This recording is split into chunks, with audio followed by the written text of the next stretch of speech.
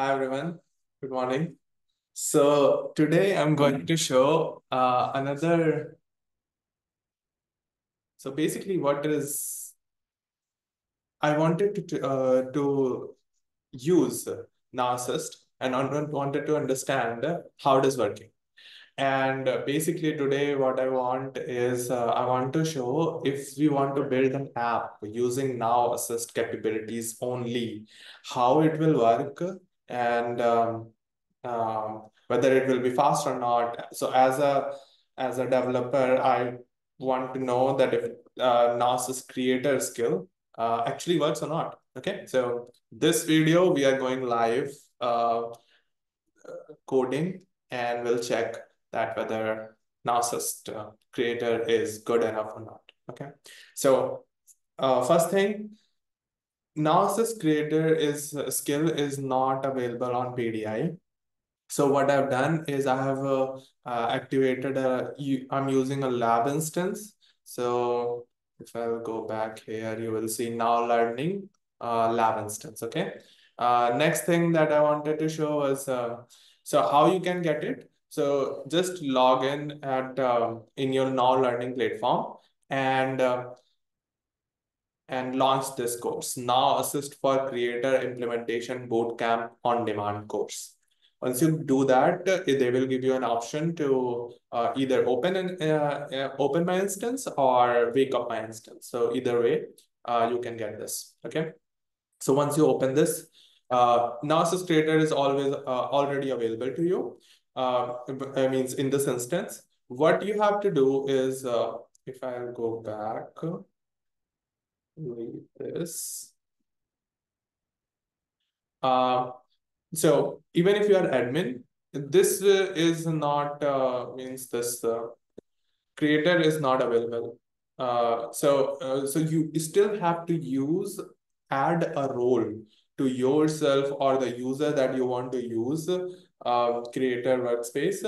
Just add now creator and panel user and whatever now related roles are. Just add those. Only creator is what is needed to enable creator skill for your user. Okay, so that's how you should do it. Okay, now moving ahead, let's just create the app. So app is very simple that I want to create. So I have opened this new New York salon and I called it Now Salon. And if I've created a form and I want user to, once they submit the form, so it will be a appointment form. So if they want to get an appointment to this Now salon, which is very busy all the time, and so you should just submit a form, provide me the date. What I will do means what system should do is first on the basis of your location. So I have a franchisee of the salon, not only in New York but in many other states. So franchisee of the salon, and so but on the basis of your location, it will tell which salon you have to go to. Second, on the basis of different appointments, it will be able to give that what is the like it will be able to finalize the date and time of your appointment. Okay, so these two things I want the workflow should do, and then send an approval to the owner, which is me. And once I approve it, then send a notification SMS to the user that your appointment is successful. Okay. So yeah, it's very simple workflow. So let's just see. I've already created few of the things because I don't want to take up so much of your time. So first thing is form. So let's just this book an appointment. As you can see in the form, I have tried a few things. That's why you were able to see few values before. But if you reload the form, you see that name field is empty and the preferred date of appointment is also empty. But I don't want user to fill anything. Means they just have to submit it. So a name should populate based on my user profile and the date of appointment should be today's date. So I want these things to populate. Now, what I will do, I need a client script to populate these values. Okay, so let me just write a client script and use Nas's creator skill to do that. Okay, so let's just go ahead and okay, so this is a client script which I've already created, tried few things just to make sure that I'm not making fun of myself in front of everyone. So yeah. So first thing is that you will notice over here is these two stars. So powered by Narcissus for code generation. These two stars are indicates that your script is means capable of code generation. If these two stars are not there, then there is some issue with your profile or something or your instance. Um, like I would say just add the role and log out and log in. That worked for me. Otherwise, just get a new instance or something. Okay. I'm talking about the lab instance. Let's just create this first. So what you have to do is very simple. Just comment whatever you need. So I want to populate uname is the name of my field with the logged in user. Okay. Um, User. Okay. So and I will do command enter to run the code generation. Okay. So it was able to get uname with username. So see, okay, this is wrong because it should not use the username because uname is a reference field, which I didn't tell. So let's say populate uname field with a logged in user ID. Okay, let's just see. Okay, okay, yeah, user ID is perfect. So what I will do, I will use tab to accept. Now, onload function is already there. So what I'll do, I'll just remove this and remove that. This is, let's just save it and check if the user ID is getting populated or not. Yeah. Reload the page. And yes, user ID is getting populated. So what it took 2 minutes to do that. Okay, so that is good. I want him to be present in New York. Um, you will see why I'm okay. Um, is it something? Okay, it cannot be. That's fine. Somebody else. So let's just okay, so I also want the default date which should appear over here is current date. Okay, so let's just go ahead and write that as a prompt. So, uh, okay, populate today's date on you prefer date. You prefer date is the name of the field that I'm using on my phone. Okay, today's date. Yep. So let's see. Oh shit. I have to roll and enter. I just entered, so that's okay. Guser.today. Okay, so this is wrong. Guser.today. I'm not exactly sure if there is a um let's just use it. I'm not going to use anything from my side, okay? I'm like 90% sure there is nothing like guser.today, but let's just see. Maybe it is there. Yeah, it doesn't make sense. Like G user and object of user and then using this. Okay, so I would update the prompt, populate current date on you field on the form using JavaScript. Maybe that will help. Okay. So sometimes providing the API that you want it to use is a good idea. So, okay, so what it has done, let's just check it. Okay. Okay, so open it. So it has JavaScript. Yeah, it is using JavaScript. Date uh, library, then today date, month. So it has used got the date, month, and year, and then it formatted it in a proper manner. Just missing these things, and then it is updating the value. This is pretty good. This is, I love it. So it is not only it is getting the date, but it is also formatting it in a proper manner, because otherwise system will not be able to take it. So it understands what ServiceNow wants. Still hallucinating a little bit, but I believe this will work. Let's see. Let's see. Let's see. Oh yeah, bingo. So we got the correct user data. Next is so once we have these things, let's just what I want to do is I want to impersonate another user who is Abraham Lincoln. Why? Because I want to submit the form based on Abraham Lincoln. But before that, I don't want to submit it. Let's just first create the flow because submission will not do anything. Okay, so the first thing in the flow that I want is, so booking an appointment form is ready. We have the dates and all that we are taking from the user. Now what I want is first I want to check the user's location and locate it with the map it with the location of the salon. So as you can see, I have added in the location table 3 salons location. One is in Texas, California, New York.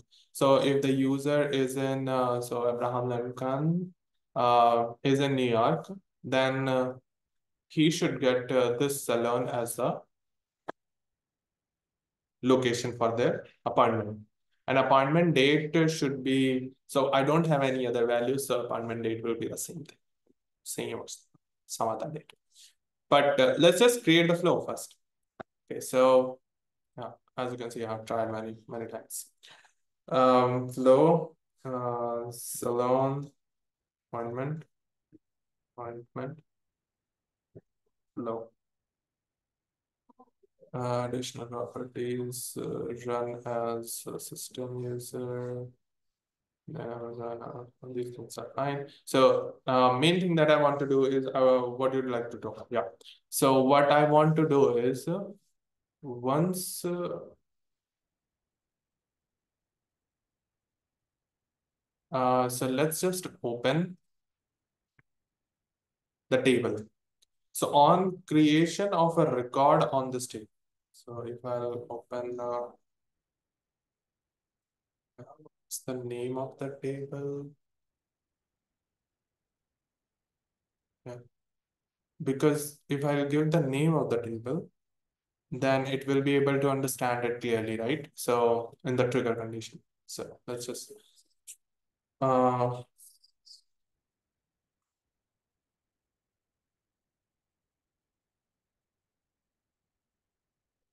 flow should trigger on the creation of a record on table table. Flow should trigger on creation of a record on a table. Okay, so this is the first thing. Second, uh, it should locate the user location. It should map the salon location. Map the salon location based on your name, you _ fields user location. and then update the record with the salon location. Next thing is check the fill the appointment, update the appointment date, create the appointment date in the location in the table to next day. I just want to make sure it's doing at least the simple thing first. And then send an approval to the user able tutor, and if the approval is approved, send SMS notification to user. Okay. So this is what I want. I've stated everything that I wanted from this flow. Let's see what how it will get it. Okay. Code generation was fast, and it took what 2-3 means less than 1 second. Even this one less than 1 second. So let's see what is done. First thing, it was able to understand the trigger. Trigger is perfectly fine. Very good. Next, go to the lookup records. So lookup records, yeah, I wanted to look up the location. So it is lookup record, not lookup records. So user's location and map it to the location table.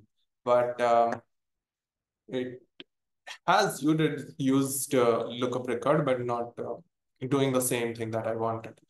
Then what it is doing, it is checking if condition. So it has added the architecture of the flow, as you can see, what it wants me to do. And it was pretty much same. It has added two update record because I want to update the location of the salon. And next thing I want to update is uh, first thing was the location, next thing was the appointment date. So it has doing this, it is doing that, then it is sending notification. But I mentioned it should do send SMS. I tried the same thing earlier as well, where it did added similar kind of architecture as you can see, but with sending SMS there, and but approval was not there. Approval is not there. Maybe because I'm using approval to be, um, like I'm sending it to the hard-coded user. Ideally, the flow should look like I've created a flow by myself. It should look like this. So first thing is once this trigger was completely right, and like look up location records. So basically, what I wanted was I wanted to check if the name of the location is check up the user's location and if there is any location associated with the same location. Then update the same whatever is present over there in the location table. So users locations cafe should be updated in the location field of the appointment. And then update the record with the appointment date. I've hard coded it because I don't have any records. And then ask for approval. Then send them SMS if it is approved. So ideally it should look like this, but well, it's not far off. I would say it's still giving me architecture of what I wanted. If I'll say, let's just create another flow. And I just wanted to use the flow that they are giving as an example prompt. So create a silly flow that waits for 50% of the SLA to complete, then sends a notification. Next, wait for 70% of the SLA. Then said, okay, so this is a reminder application. This is very, very good. We often use this. I've come across this kind of what use case a lot. So flow design sample. Let's just add in. Basically, what I want to check is how well it is creating this. Means, is it like when the lookup records, all those actions are getting created, is it like filling all those values or not? Okay, so isolate task, that is good. Wait for until percentage. See, so okay, I understood now. So basically, the flow designer means until this lab instance. I'm not talking about the Xanadu because I've not used Xanadu. So until that, it is providing the actions. So it is creating a architecture of all the actions that are going to be used, and but it is not filling the details, which is actually good because uh, why I would say, let me tell you an example. Like if you would have created the lookup records, it wouldn't have checked for like users location is New York, and in the location table there can be many city which is in New York. So how it will filter those values? I had to add that name contains this, city should be this. Then it was able to understand, okay, yeah, these are the lookup records that I'm looking for. And system in the prompt itself, I'm not given all those things. And system will also not be able to like go into these intricate details, which is totally fine for me. At least architecture is giving me some productivity, you know. So going back to here, this looks fine. Overall, I think this is working very well. I love the creator skills, means especially the coding skills, because it was able to not only means understand what works in ServiceNow and then provide that kind of information. Because if you uh, like populate current date, if I'll just write that populate current date in ServiceNow, then I may get in OpenAI, I may get a lot of different answers, and that may not work in ServiceNow. I have already done that, so I know. And if there is a model which is trained on ServiceNow coding and ServiceNow code, that is amazing. So one more thing that I liked here is, so as you can see over here, lookup records, right? So in the lookup records, if I search for this, you see it is providing me the recommendations. Now, if you closely look at the recommendations, it is providing for each, because lookup record, once you have the lookup records, it understands that to use the values from the lookup record action, you have to use for each. And that's why it is recommending that.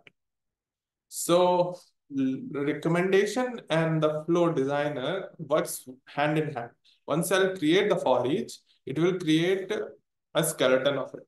And I think this is what is happening over there as well. It will give you the list of all the actions that are going to, that you will use. You will use to create that flow. It will not fill in the details, which is at the initial level. I loved it. One thing I also wanted to show, um, yeah, if we want to show the flow, let's just, means for the sake, because I said that I'm going to create it. So let's just impersonate Lincoln, and because one flow is already running. So, and it has some, reload the page. Everything is already filled. Submit it. Yeah, because this guy doesn't have access to that record. That's fine. Just fine. An impersonation. and go back to Salon. I have it. Salon. Let's come here. There is another record. Which one is this one is just now. Let's just open it. So yeah, approval is requested, and preferred date, appointment date, everything is fixed. If I'll, yeah, I think I must have gotten approval. Approval.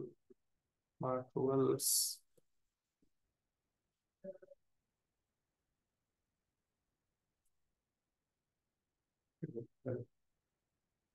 We will do that. So then it will approve the recording. Yeah, so it's not perfect, but yeah, it's pretty fine. So yeah, one thing I wanted to share was it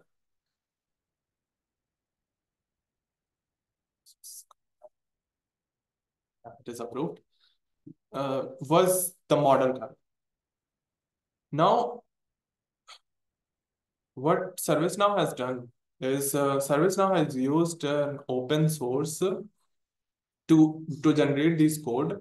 Uh, Sometimes we need to understand that what is happening, which model ServiceNow is using to generate these codes, which ServiceNow is calling LLM models and all, just to understand how well they perform from where they are getting the data. So this model is actually, so this LLM model card, you can just search with ServiceNow LLM text to code model card.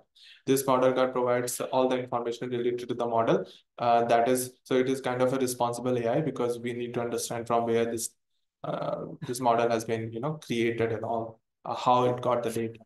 So this model is called Star Coder. Star Coder is actually a very good model.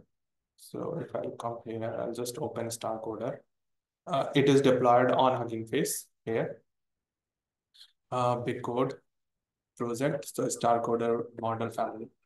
And this, so what ServiceNow has done on the basis on this Star Coder large language model, they have fine-tuned this model. So model is fine-tuned version of a model on the Star Coder family, and fine-tuned with all the code that is and best practices that ServiceNow creates. So that's why it is even better than OpenAI's latest models, because it understands ServiceNow better than any other model in the market. Okay, so that's why it is able to understand that which code works in ServiceNow. You don't have to provide that information, those things. So yeah. So yeah, that is all for today. Do let me know your impressions, and if you want me to check any other functionalities of any other Now Assist skill, yeah, I'm happy to do that. Thank you so much.